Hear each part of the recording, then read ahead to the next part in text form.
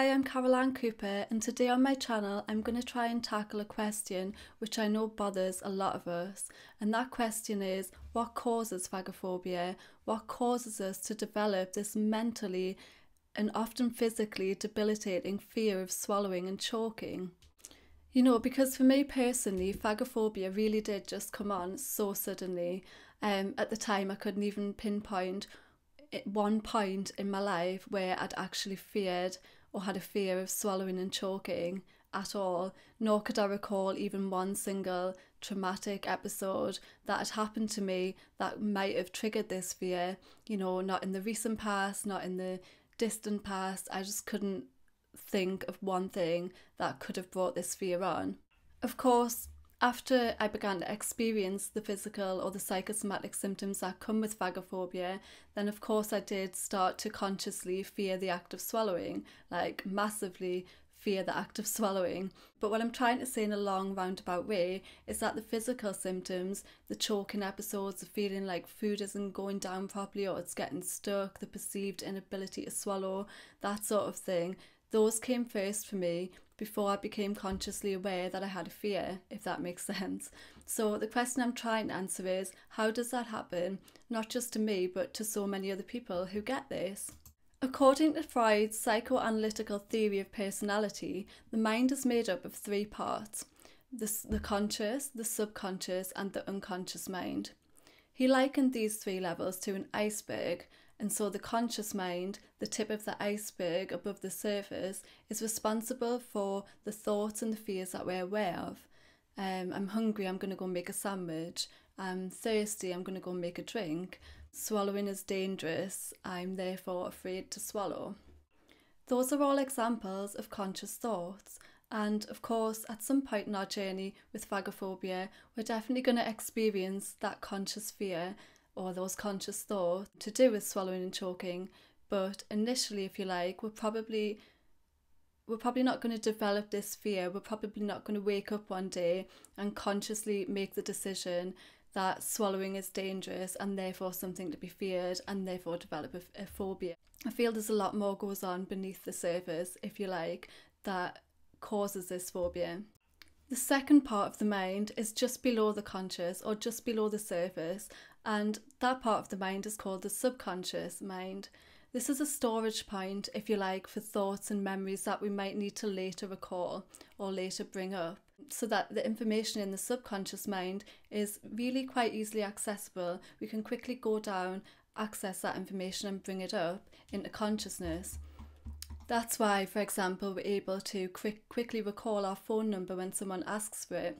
We're not consciously thinking about that number all the time, but we've got it stored in our subconscious, so when we need it, we can just quickly go down and give them the number that they ask for without really thinking about it. Another example of how the subconscious mind works is, and I think this has probably happened to all of us at some point or another, but say you're about to leave the house and say you realise you've lost your keys. So for a while you're consciously thinking about finding them as you go around checking the house. Where did I put my keys? Are they in the car? No. Are they in my dressing gown pocket? No. Are they on the kitchen bench? No. Are they on the telephone table? No, example. So eventually you give up trying to find them, and then you start to distract yourself with something else. You know, you might start to watch TV or do the ironing or whatever it is, and then when you've stopped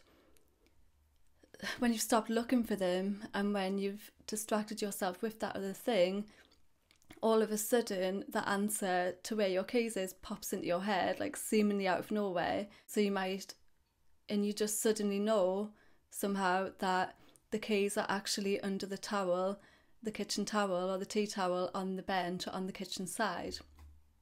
You know, and you just know for a fact they're there, and sure enough when you check, they are actually there. So that's a perfect example of the subconscious mind at work. For instance, when you threw the towel over the keys on the bench, whenever you did that, you didn't consciously think, I'll need to remember this information for later when I'm trying to find my keys.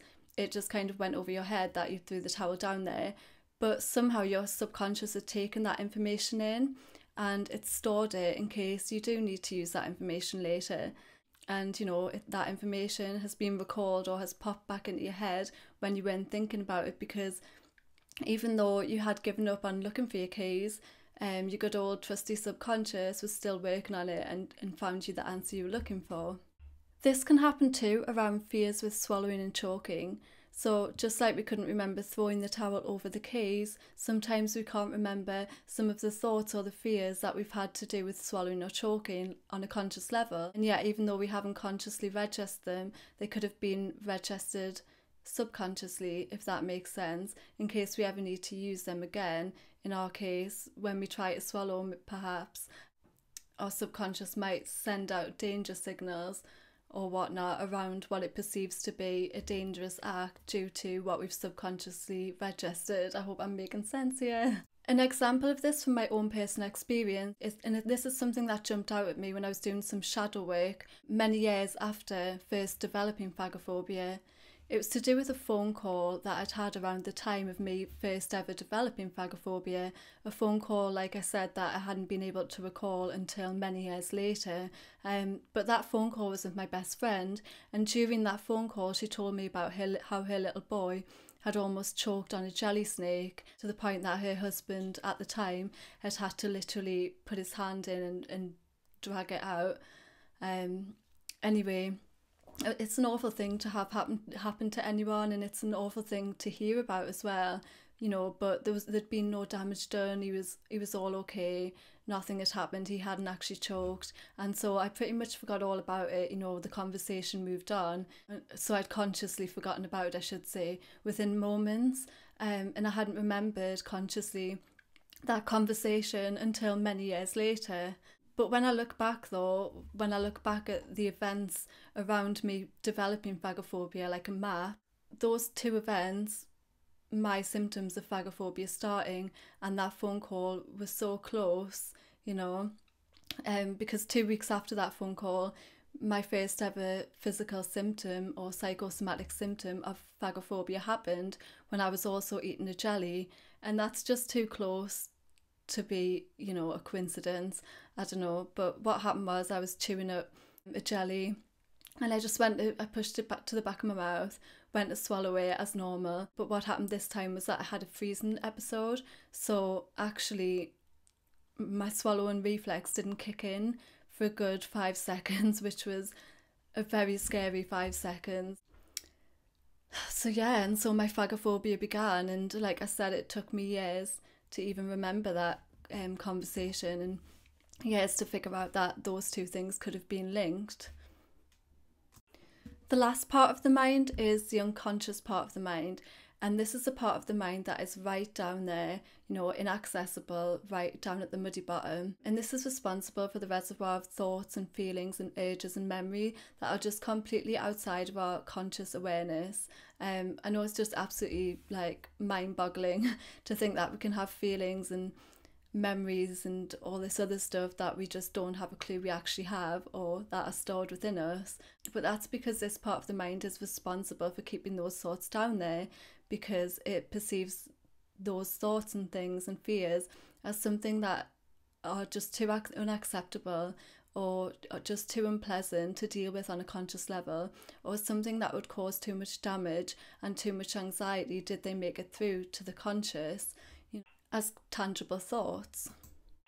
If you think about it, right, and this is probably a bit of a dark example to be honest, but it's the one that's coming to my head. But if you think about adults who were abused as children, and you hear about them coming forwards 20, 30 years after their abuse because they only then remember it happening to them, throughout those 20, 30 years they have absolutely no memory of it whatsoever, and then one day they suddenly start to have those memories after working with a psychologist or doing shadow work or what have you. That's an example of the unconscious mind keeping those memories and thoughts down there because it perceives them as too difficult to deal with on a conscious level. And for those of us who suffer with phagophobia and aren't able to recall a conscious fearful thought that we've had around swallowing, or can't remember something at the time that could have been stored in our subconscious, for those of us like that, then the fear we've developed has probably been registered as an unconscious fear, and something that we might not ever be able to recall again. This unconscious fear could have been triggered by something anything, you know, but it could be something so small and minute. Something such as flicking through the channels on TV one day and suddenly catching like a glimpse or a screenshot view of someone choking, or you know, scrolling through your newsfeed and just catching a quick second of a story or a warning about choking or something like that. That unconscious thought is just as powerful. Is very powerful, I should say, even though it's something such a tiny trigger. If that unconscious fear is registered, it can really start to wreak havoc on the body. If you like, just like the bottom of that iceberg can still do damage to the ship sailing towards it, even though the ship can't see it or doesn't know it's there, it can still do damage, right? So yeah, what I'm trying to explain, and I'm really not sure that I've done a very clear job of trying to do that, but what I'm trying to get across is that if you do find yourself in the position that I was in, experiencing all of these physical scary symptoms of phagophobia, you know, and you're being told that these swallowing problems and whatnot are due to a fear that you have of swallowing and choking, but you just can't understand how when you've never actually had a fear of swallowing and choking before now, or before all of these problems started. I know, I get it, I understand, it happened to me too. And I just want to reassure you that sometimes we can register fears in a subconscious and even in an unconscious way or on an unconscious level. So we might not ever be aware that they were ever in us until they become conscious, or until they become triggered and become action, if you like.